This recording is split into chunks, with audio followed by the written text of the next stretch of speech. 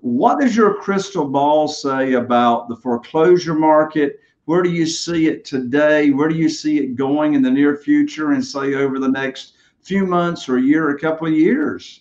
Yeah, I mean, first of all, I wish I had a crystal ball. I mean, that would be pretty handy, because where we are now is not where I thought we were going to be 9 months ago or 12 months ago. So where auctions are at the minute, and I'm talking about, Florida auctions. Florida's a judicial state, so the foreclosure process moves quite slowly. And the inventory levels in the foreclosure auctions are a small percentage of what they used to be, maybe 5% of the available properties at auction compared to about 2 years ago.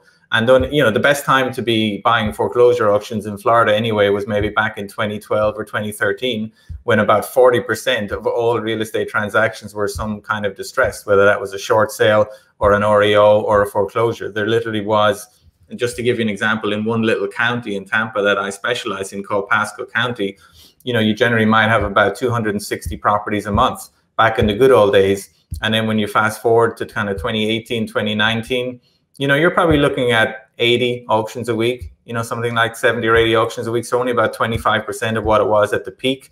And nowadays, Jay, I mean, it's literally about 10 auctions a week in Pasco County. So just like a couple per day. So it's really slow to an absolute trickle. I mean, sometimes you might read misleading headlines in CNBC or some of these, real estate places where they might say, foreclosure auctions in Florida have shot up, 50%.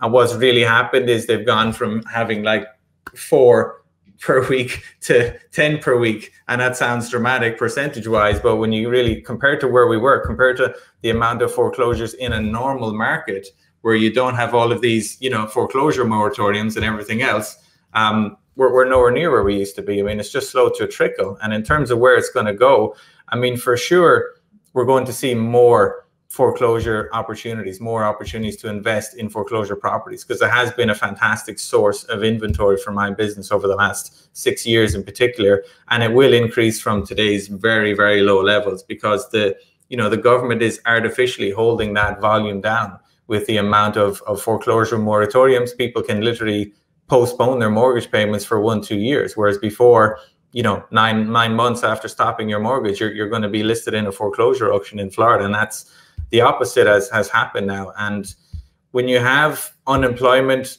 rising as sharply as it did in the last year, obviously the recovery has been pretty impressive, but the amount of people out of work now compared to a year and a half ago is still dramatically different. You're talking about millions and millions of households.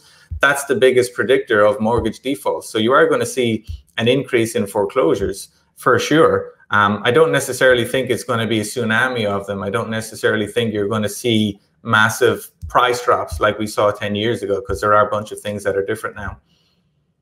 Yeah, I agree.